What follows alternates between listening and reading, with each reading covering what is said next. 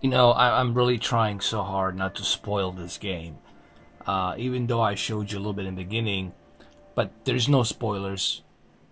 Just so everybody knows that you're not gonna see any spoilers on my channel for this game.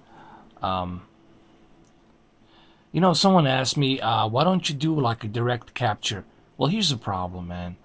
If I do a direct capture, then I cannot pinpoint HDR as I can pinpoint it here. I can tell you the effect of HDR because the peak brightness here on the TV, you can see it. On capture, you cannot see that peak brightness. Excuse me, man. What the hell's wrong with my throat? I have some downscaling in my throat. Jesus.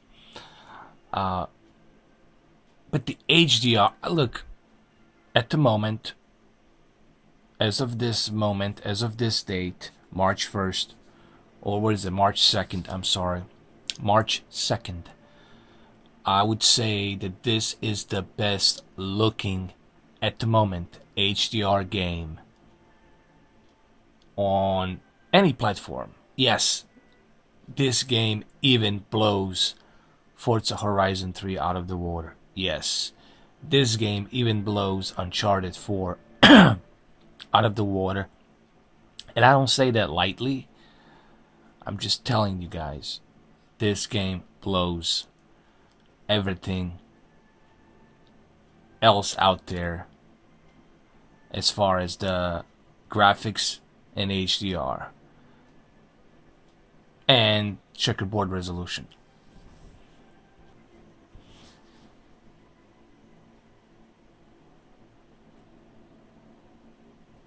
Okay, let's walk around here a little bit. I just want to show you just a little bit more. Let's just walk around. I'm not using a tripod because I wanna be like free movement on my camera. Like I want the camera to be free flow so that way I can adjust it any which way I want. Look at the hair works, man. The hair works. By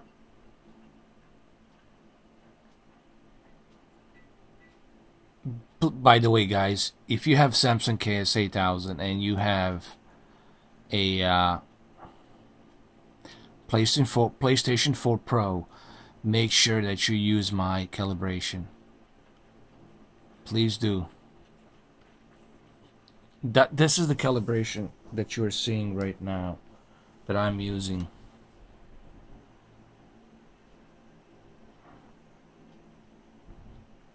Look at the HDR right here, man. Look at that. And look at that smoke coming out of that chimney.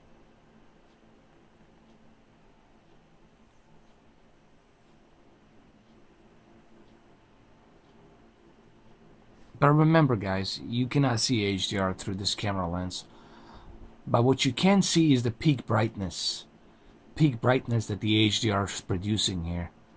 It means you cannot see the vivid colors, but you can see the peak brightness that's beaming up into a camera.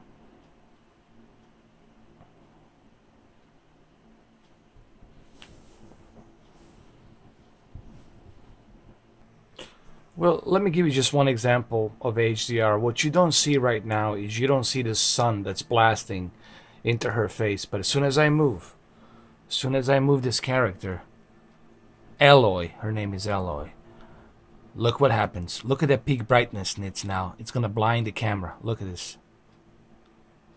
That's HDR of peak brightness nits, 1000 peak brightness nits. That's how they measure the HDR peak brightness. It's by that. Nits means how bright it is. Now you don't see it. Now you see it. Look, guys, all of these things you can learn. Read the books, study, and you can learn about resolutions, about checkerboarding, rendering, different codes for different resolution, color bits. All of this stuff, it's available for you to research and learn. I did. I mean, what's gonna stop you? Nothing, right? You just go to a library, you pick up a book, and you learn. You know, you want to learn how carburetor mixtures works on the old cars. You know, there's a way for you to learn that too. You can learn anything you want to learn. It just depends on you. Do you have the passion to learn it? And that's another unique thing about this game. This game, it's about the learning also. It's about evolving, growing, belonging. I don't want to spoil it, but it has a really good heart story to it, man. So anyway,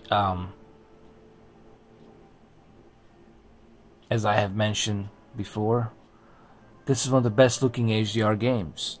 And the reason I use this level is because there's so much sunset here. There's so much HDR here, guys. Look at the HDR. Even here, when that, hold on, with that light, even that light, it's overshadowing her and reflecting. It's reflecting and overshadowing her.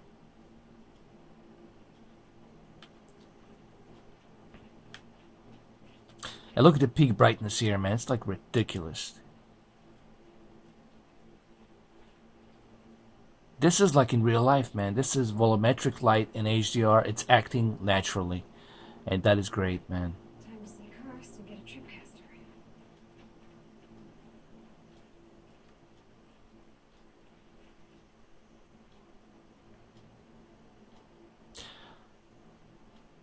Alright, guys. So, this is just a short video I wanted to show you. Pinpoint the major role that HDR plays in this game. But in order for you to truly experience this game, okay, there's many different factors that has to take place, guys. Number one, what type of TV do you have?